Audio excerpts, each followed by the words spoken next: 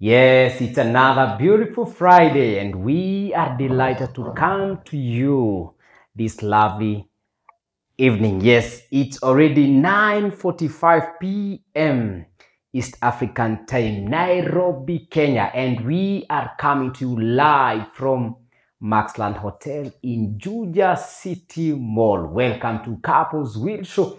This is where we write down our love while we are alive, for we don't want our love stories to be read when we are 6 feet under. Neither do we want our love stories to be read when we are gone. And my name is Willie Kinyash. I'm a Dr. Love. And tonight, we are going to have a beautiful love story from a very warm and lovely couple. Ushaiota kitu, alafu hiyo kitu inakuja kutimia. This lady, she dreamt, or she had a dream of the man of her dreams through a dream. Am I even making sense? But they are right here. I am hosting the mwengas coming to us from OFC Githurai 45. Karibuni sana. Thank you so much. Good to have you here. Nimefurahi sana. Yes.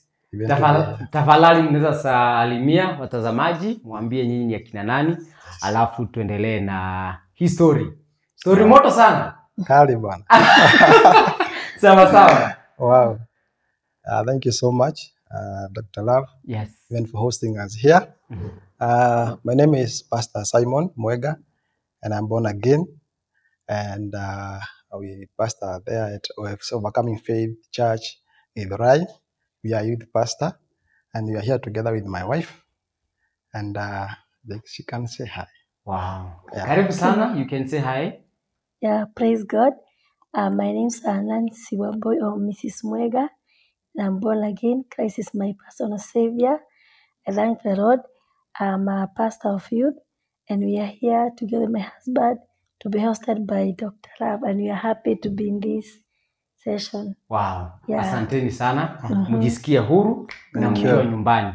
Yeah. Yes. Hao ndo wageni wangu, and we are all set to listen to their love story. At least ushuhuda yao niko nayo. Hawa wanajua wameokoka na kweli wameokoka. So sijui nani ataanzia hii story. Mlipatana wapi? Wacha tusikie, na unajua wadada wanajua kuweka details. Yes, Mrs. Mwenga. Yeah. Mlipatana na huyu jamaa wapi? Okay, to meet 2017. 2017. January. But there before. You see, details. January. Sio 2017, January. Yeah, January 2017. Sister zake, the older and the young, they are my best friend since 2004. Since 2004. When I was in primary. So I will not be wrong if I say Mr. Mwenga here got a wife through the sisters. Hallelujah. Shout out to the sisters. Asanteni sana. Kupitia nyinyi we are having this conversation here. Awesome. Yeah. So the younger tulikuwa tunasoma the same school, the same class. So tukakam class 8 pamoja. Then tukaenda hivyo tukapoteana, though tulikuwa tunatembeleana. So one of the Saturday nikienda kutembea, and the older sister alikuwa ananiambia, "Guys, mbona unakaa sister yetu?" But ni ile tu nilikuwa nasemanga ni ile jokes. So tukiwa shule nilikuwa naambiaga sister yake niko namueleza about my siblings. Na alikuwa ananiambia kuna brother. So I never knew that the brother would be my husband one day. Ananiambia brother. Tunapata brother. Kuna brother nyuma. So but sikuchukulia ati one day the brother would be my husband. Wow. Yeah, na ni vizuri ukikuwa na watu msiekage my enemy. Huyo sister alikuwa my best friend, the first best friend tukiwa high school, tukiwa primary. Then hata venye tulimaliza, hata kama mtu aenda secondary yake, tukakeep ile friendship. Yeah. So nikamaliza high school, tukakaa sana bila kuonana. Then tumekuja kumeet tena sister yake akitaka kufanya harusi mkubwa. Tena tukakaa tena another duration. Then tukakuja kumeet 2015. Tukawa tuna meeting anambia kuja utebe. So tukuja kumeet vizuri. Sasa ikielekea 2017. Hii 2016 kwa December. Alikuwa sasa kuna siku aliniambianga na sikuja utembee kwetu. Sasa sister yake sasa. The older sister. Kaniambia nikuje nione kwenye alienda, but kwenye alihamia. Kaniambia alipata akona twins na kingine kadogo.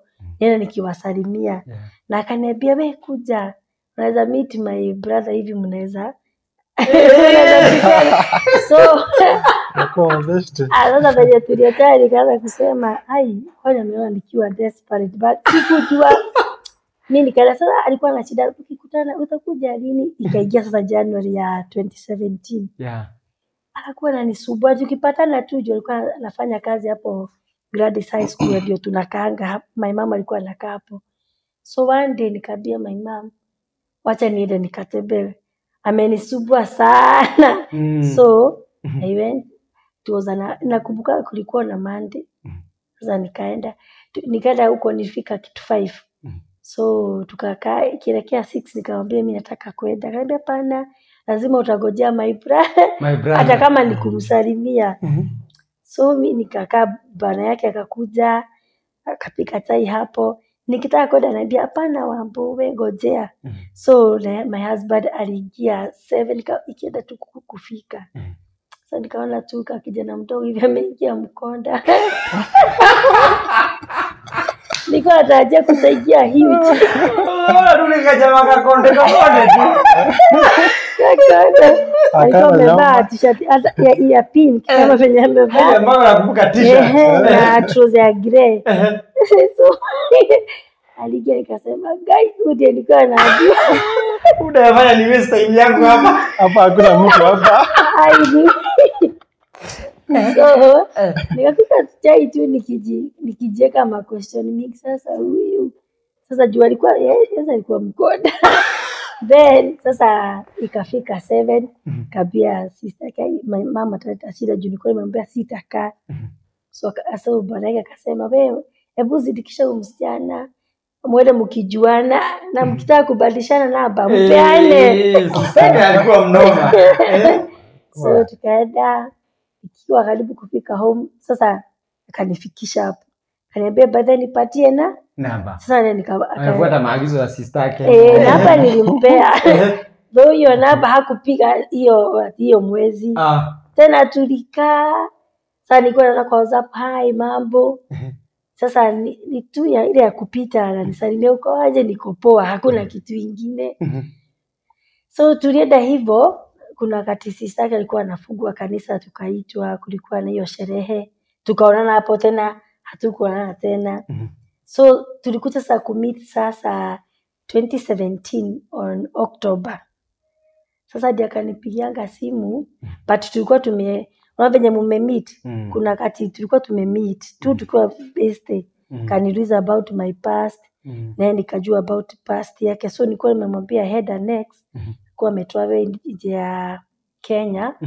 So tukaambia na hivi akirudi hana shida. By the way alikuwa so nice. Kaambia kama akirudi mtaani mimi. Sasa tukakaa sasa mwezi wa 10 ndiye akaniita, na tukaambia na tutaomba. Wait before tufike hapo. Nataka kusikia basi. Wewe mwenyewe umeitisha namba. Namba unaiweka kwa phone book ya nini na mimi? Sasa najua my sister nilikuwa we are very close with her. Na nikiwa KU and I was studying in KU. Kama niko nje, kama niko Githurai nikitembea niko kwake. So we were very close with her. So nilikuwa I trusted her very much. So hata kuniconnect na my wife now. Siku na doubt, I was 100%. Ulikuwa unajua hii ni sure bet. Hii ni sure bet. Hii hakuna kukubahatisha.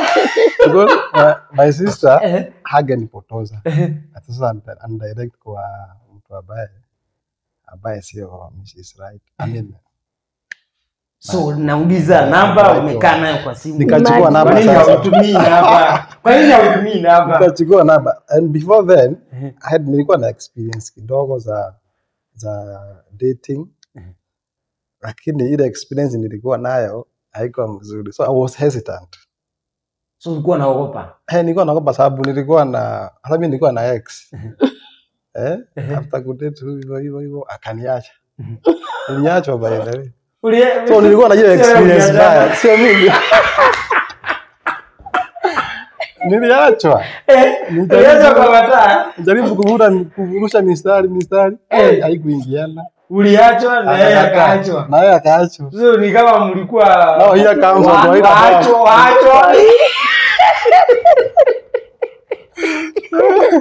Sasa now here comes now the watu wale ambao wameachwa and they are trusting God. They are trusting God for a family.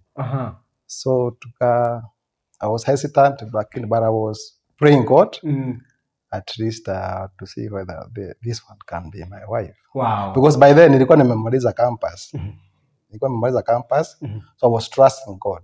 Wow. Nipate kazi. Alafu nipate wife. Wow.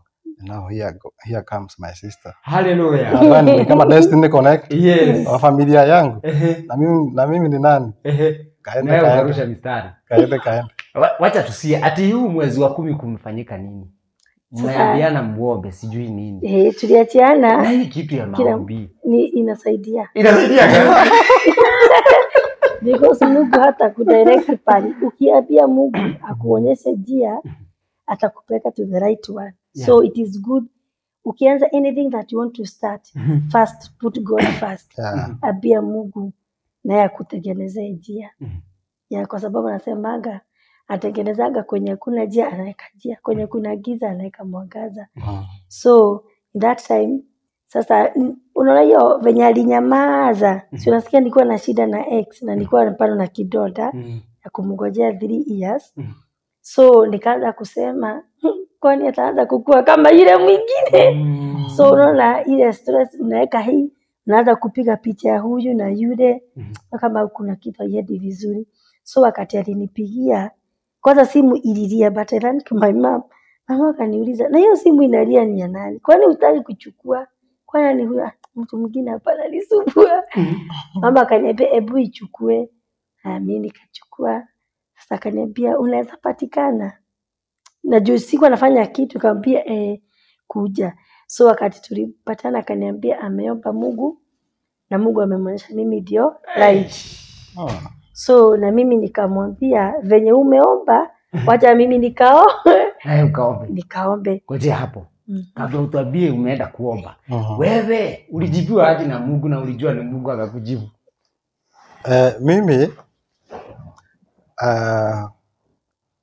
Mimi ni kama Mungu alikuwa amenitayarisha. Because I was praying for a wife. Nilikuwa naomba hiyo mzimu after kumaliza hata the last year nilikuwa campus. I was praying God to give me a wife. Ni kama Mungu alikuwa amenitayarisha. So I was feeling ready. Nataka kuwa na jamii. Sasa umesikia aje ukajua sasa ndio Mungu ameniongelesha, ameongea twende. Kwani iko nini? Bwana. Ulijuaje ni yeye amekuongelesha? Huyo.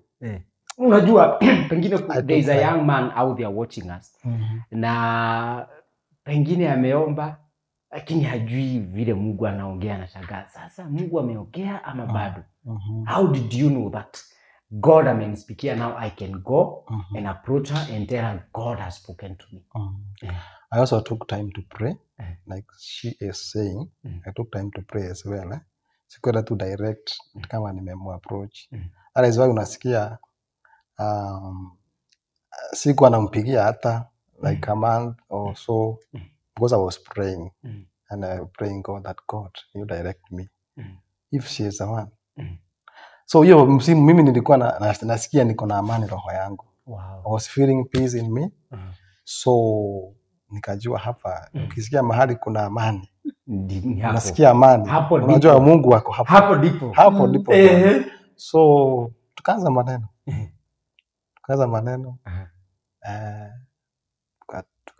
Tukapanga tukakuwa marafiki.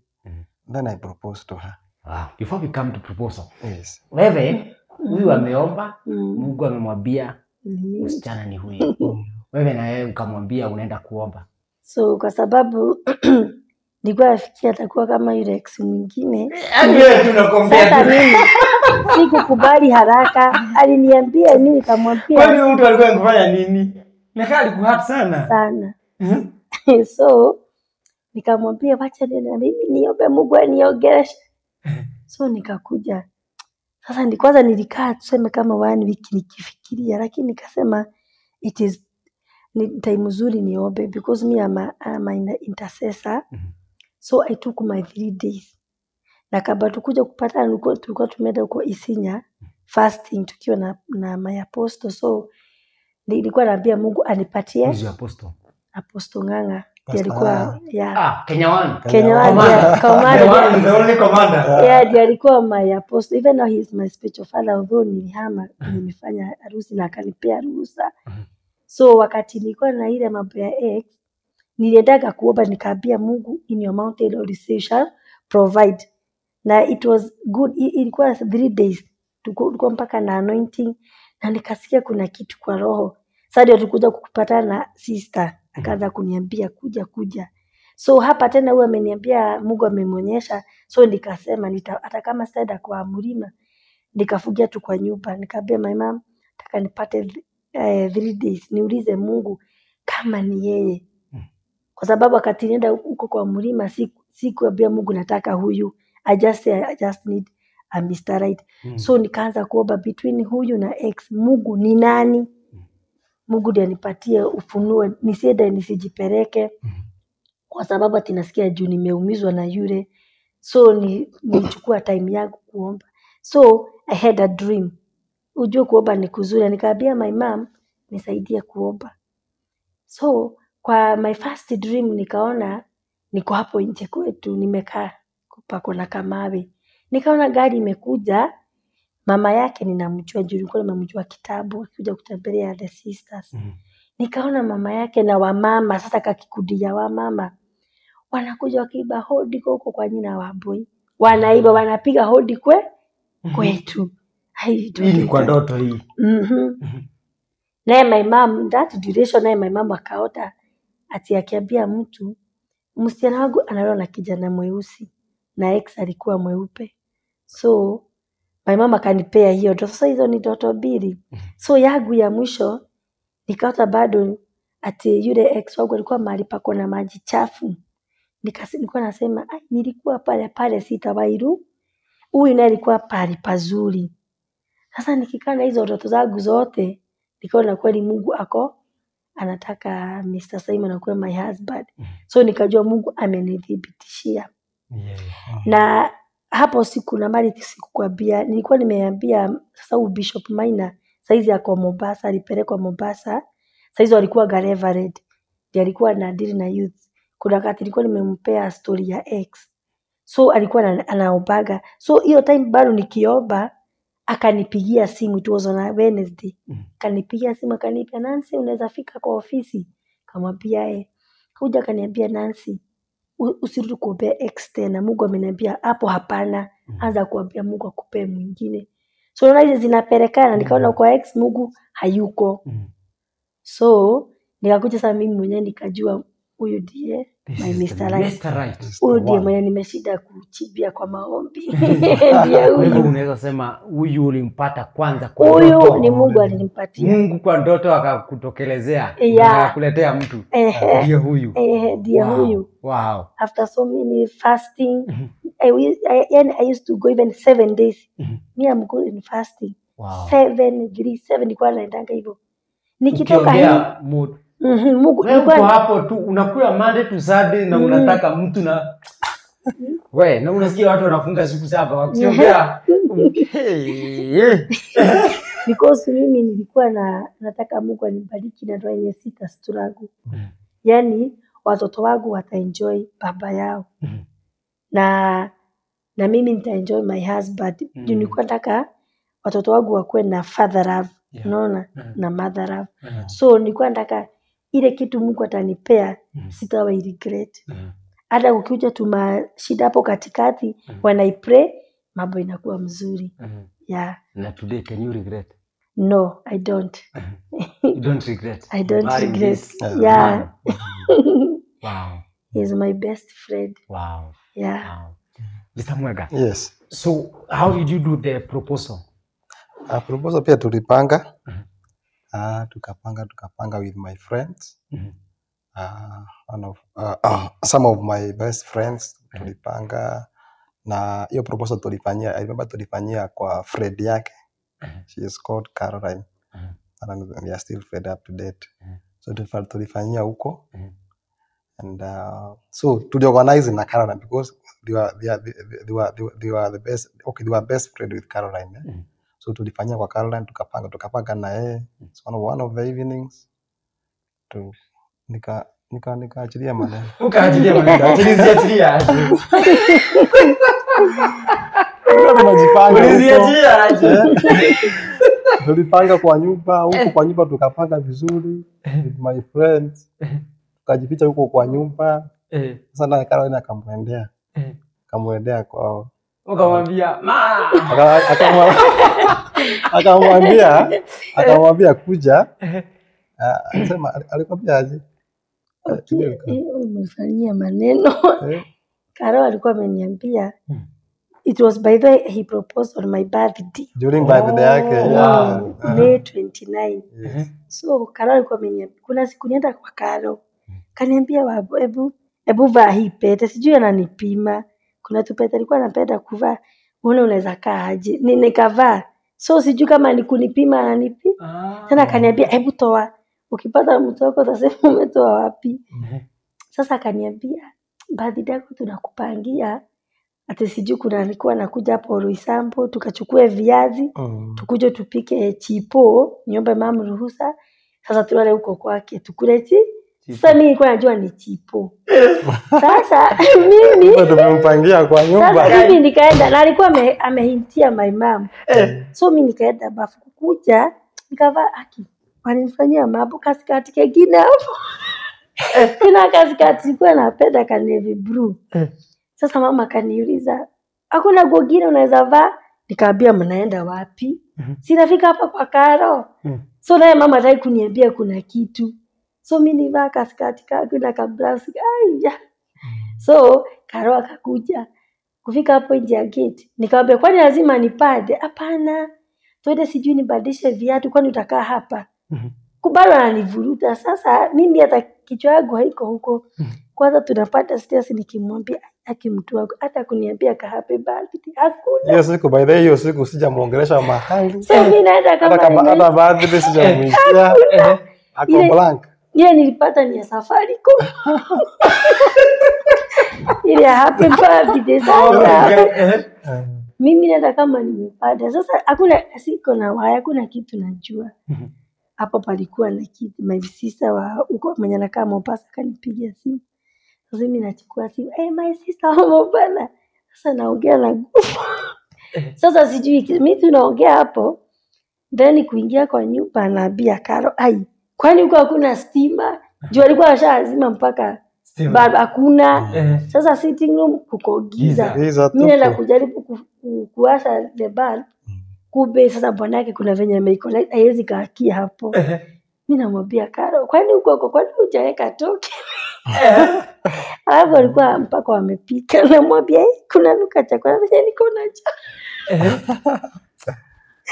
Sasa wacha nione stima zimewasha. Sasa kwanza walitoa watu wenye sijui. But ni mabeste wake. Sasa kabla waya zikuje wale ninajua walikuwa washajificha kwa choo. Sasa wanasha stima, then kwa TV naona tupicha twangu happy birthday. Sasa mimi furaha ikanijaa. Hata sifikiri maneno yake. Mimi nasema Karo na bwana yake ni watu wazuri sana. Wanabakia birthday. Sasa tena wakaniambia kuna biste tu bado naitwa Mama Shiko. Kaniambia wapo umeona umefurahia, hebu tukufuge macho. Sasa tukuonyesha kitu mzuri. Mimi niko nafikia ananionyesha keki. Sasa mimi kwenda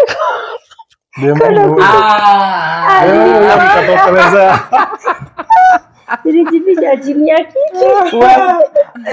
Yeah. Ndio sikuwa nimetraje but it was nice. Wow. How did you feel? Wow, I felt good. I felt so good because she said yes. Yes. Yes, I do. Hakukuwa na maneno ya kutafutilia hapo. Hakuna kutafutilia, will you marry me? Akasema Yes. yes, I do. Wow. Ah. And then sasa umepropose, sasa ni kuanza kupanga harusi. Of course, mkipanga mambo ya harusi kuna mambo ya dowry. How was that? So dowry, kabla tukuja kwa proposal, so kwangu kulikuwa na challenge. Juu my mama alikuwa amepelekewa dowry. Because first of all my mom alianza kucomplete ya shosho. Na kukaa hiyo ilikuwa jukumu yake but hakushindana, ni mtu alikuwa na pesa. By the way he was a teacher. So yeye hakutaka kuoa bibi yake. So wakati shosho alikufa kwetu kukakuwa na hiyo mashida. Brother za mamu wakakufa wamepagana, sister akaitwa sasa na maandi zake akaambiwa hii kifo inaletwa na idawadi. So my mama akajipaga vizuri akapeleka. So kupeleka mambo ikatulia. So my mom naye akapost akatulia. So sasa mambo imekuja sasa ni mimi nataka kuolewa. Na mimi nikaambia Mungu ati my mom ndiye atakula dawari yangu, juu alikuwa uhai. Though alikuja kupasa kama nimebakia mwezi mmoja nifanye harusi. So nikaambia Mungu usikubali ukakule my dawari. Nataka my mom enjoy kwa sababu alipelekea mama yake. So sasa wakati my husband alikuja akawaambia nataka kuleta dawari April 2018. Venye alienda wakaniambia hapana, mwambie asogesha juu na sisi tuko tumejipanga. So wakati nikaenda nikamwambia apeleke huko aanze kupangia Julai. So hapa tumekuja tumeanza kupanga, kazi ya dadi imeisha na ni January 2018 na ndio tunapanga tufanye harusi tupeleke dawari. Na sasa babangu kazi imesimama hana. Na alikuwa anapanga sasa kwanza apeleke mama kumefugana. Kazi imeisha. Na mimi mwenyewe sina. Una kazi. My sister huko Mombasa anasema naye kazi yake haiendi vizuri. So it was a challenge kwa sababu shetani hataki niende through.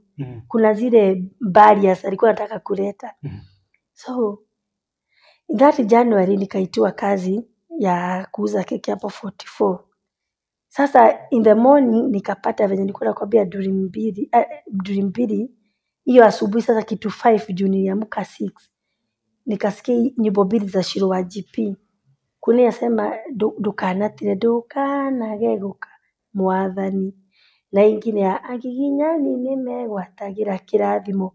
So nikaamka nikaambia my mom hizi dream mbili zinamaanisha nini? Kaniambia wewe kwanza enda uangalie kazi then kuje tutajua ni aje. Kufika huko huyo madam hakushow up. Nikapiga simu zake zimeenda mteja.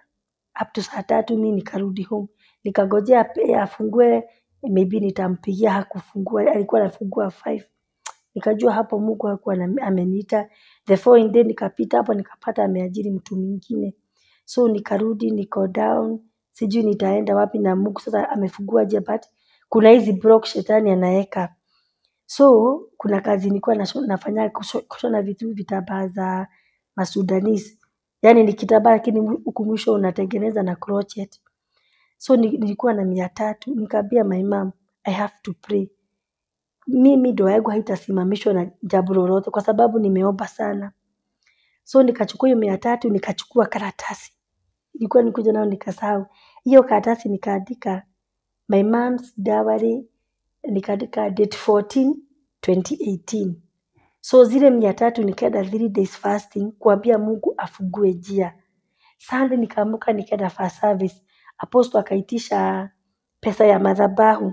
So nikitoka nikaenda nikiambia Mungu hizi nasifanya milioni. Mungu fungua njia pesa za mama zipatika. Nikaekelea. So kurudi nikaambia mama nitakuja hapa juu. Pause hapo. So umeenda umechukua sacrifice 300 si pesa nyingi. Upeleke kwa madhabahu. Ndio Mungu afungue Mungu njia. afungue njia, mamako apate pesa, aende kupeleka dawari, ndio your husband na yeye aweze kuleta dawari. Aweze kupeleka. Nataka tusimamie hapo. Next Friday tunachukulia kutoka hapo. Si sawa? So thank you so much. Na mbarikiwe sana. Si ni watu wa imani. Watu wa imani. Wow. Talk of journey of faith. This is a real journey of faith. And want to know what happened next after she went to church and gave that sacrifice of 300 shillings. Did God open doors for her? What happened? Make sure that you tune in next Friday as we continue with this lovely love story. I was hosting the Mwengas, and if this is your first time to be here, kindly make sure that you subscribe to our YouTube channel. My name is Willie Kinyash, and this is Couples Will Show. This is where we write down our love will when we are alive, for we don't want our love stories to be read when we are 6 feet under. Neither do we want our love stories to be read when we are gone. For now, it is a good night. See you on Friday. Kwaheri ya kuonana.